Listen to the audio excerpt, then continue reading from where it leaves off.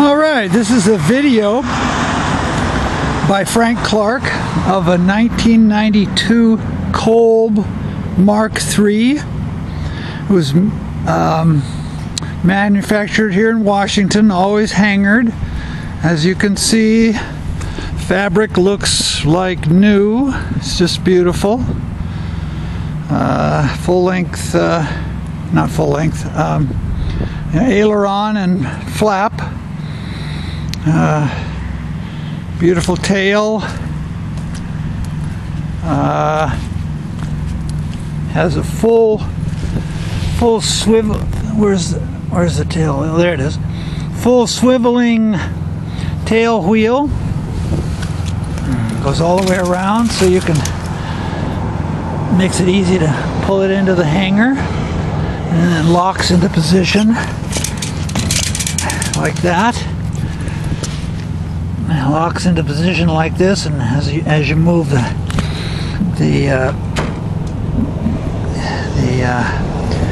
elevator or the rudder, you can see that it moves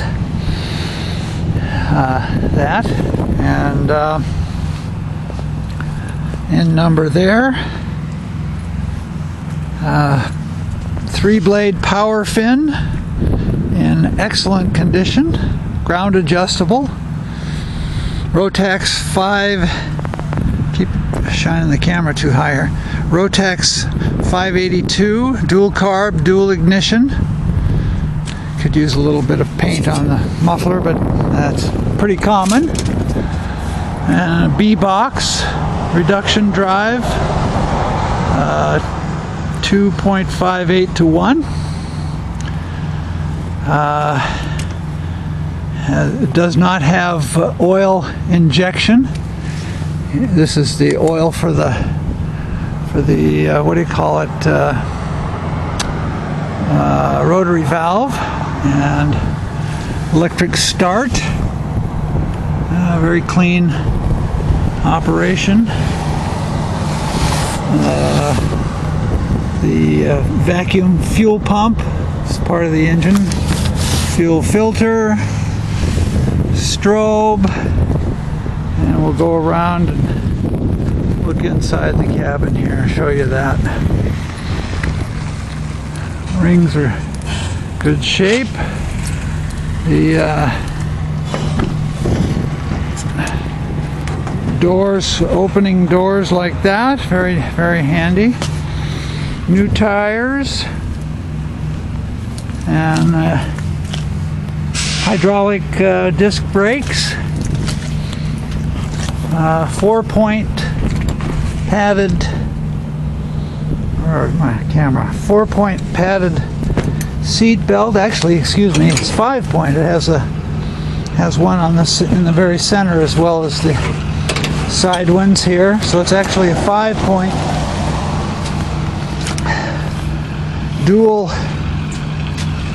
control sticks, joysticks, dual rudder pedals, and it has a single set of heel brakes for the brakes, compass,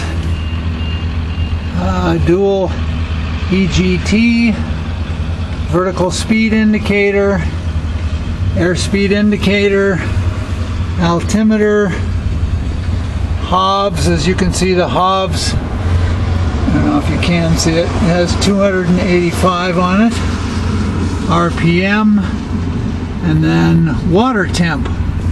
Over here we have a switch for the strobe, master switch, and then in front of the pilot seat here is the dual ignition switches here, and the start switch right there.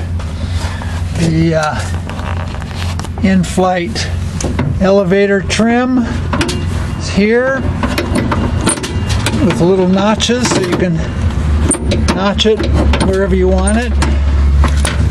And fuel, it's a fuel pump, hand fuel pump in interior, and then from the pilot side you can see the fuel gauge a little bit better. It's kind of hard to see it from but from the pilot seat you can see the fuel gauge. You can see here, if I can get my finger on it, right there.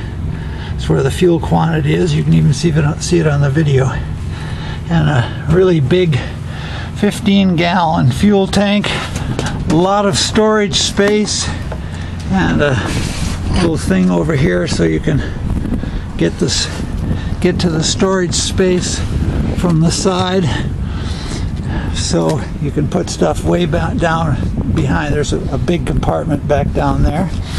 Brand new AGM battery here, and cushions for the bucket seats.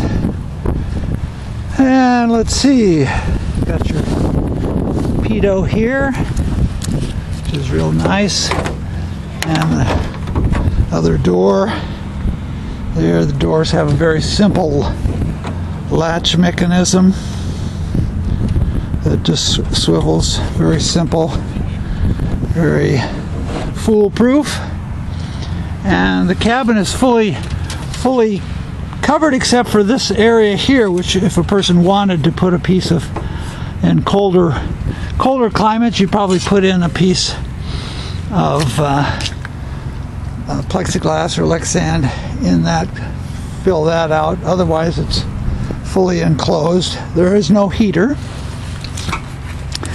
And gosh, I think that's about it.